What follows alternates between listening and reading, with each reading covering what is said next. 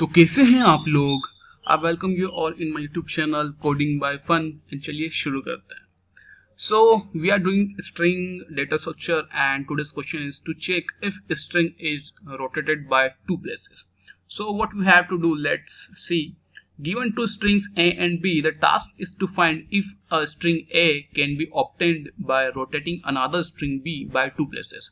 So let's see the example first. These are the two examples. This is string A and the below one is the string B. Can we rotate it by the two places and make it same as string 1? If yes, then output should be 1, otherwise output should be 0, right? So yes, we can rotate it anti-clockwise 2 times. Then it will be like M will be here in front, and then again A will be at the front. Then it will be like Amazon. It will be equals to the string 1, right?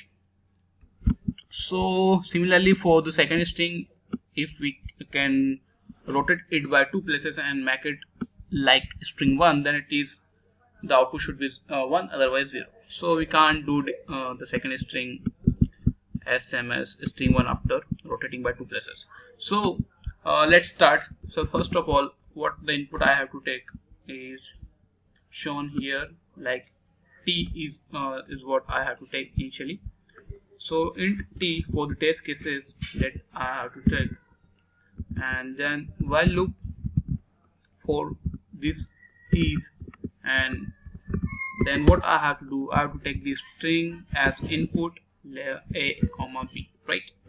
Now I'm taking it from user. Now I'm making another function to check can we obtain the second string, the first string by rotating the second string. So let's see, I'm making the function check and passing both the strings right into it. So here I'm making it bool because it will return either true or false. So bool check string A comma string B, right? And now what I'm doing, let's see. So I'm breaking it into 2 parts.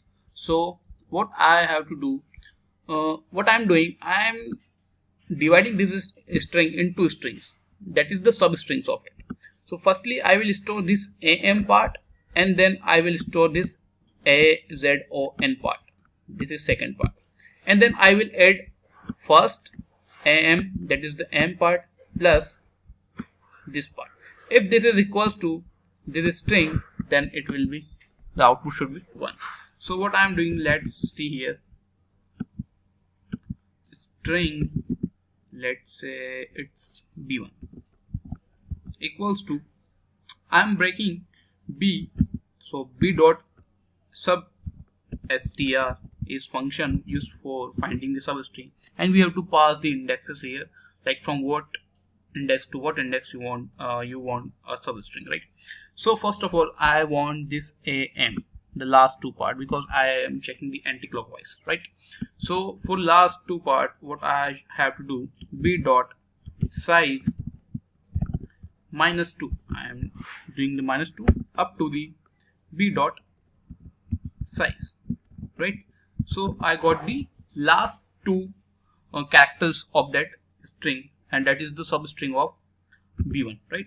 Now I'm also making a string b2, and where I will store the substring, the remaining part, the front part, like azon up to n. Last 2 characters I already stored in b1, that is the substring, and now I'm taking the front part. So from 0th position to b dot up to the b dot size -2, right? I think you got my point how I'm doing this. And lastly, I'm one more string I'm making for declaring b3, where I will add b1 plus b2. Now my second string becomes am plus azon, that is Amazon, right? Now what I'm doing, I will check this b3 is equals to A. If yes, then we will just return, not cout, we are returning because it's a bool type function, so we will return true, right? Otherwise, if it will not return, then we will again change it to clockwise. Now again I will update b1, so b dot sub str. Now what I will do, now I am taking this front two keywords am in one string and the last part as on in second string. Sorry, the as on will be in first string, then am in the second string, right? This is true. So what I will take as on, so from second index up to the b dot size, right? This will be our b1, and what will be the b2 part? b2 is b dot sub str from 0 to 2, right? And I will add into the b3, like b1 plus b2, right?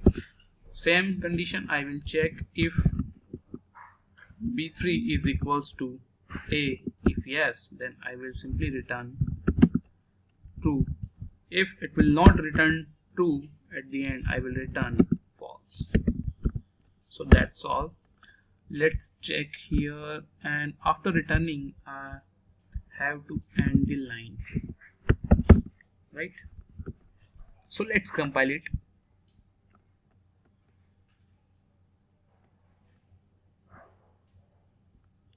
So I'm getting error, b2 was not declared in the scope. Let's check the error, string b3, b1, b2. So let's check the error. So yes, I got the error, we missed a semicolon here, right? So let's compile now. So for this input we are getting the output. You can check or you can try run, and now I'm submitting it to check it is running for all test cases or not. And yes, our code is accepted, means our code is running for all the test cases. So guys, we have completed this question, and if you like this video, you can share with your friends and subscribe my channel, and also click on the bell icon so notification मिल जाएगा आपको next video का। और मिलते हैं अगली video में एक नई एल्गोरिथम के साथ और एक नए क्वेश्चन के साथ। सी यू, बाय बाय।